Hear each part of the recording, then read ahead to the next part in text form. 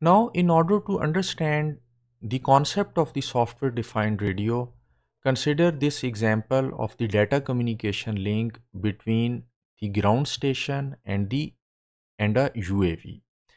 And for this data communication link, we would need a radio communication device in the ground station as well as a radio communication device in the UAV. And we can use the software defined radio as this communication device. Now, the next question is, what is a software defined radio?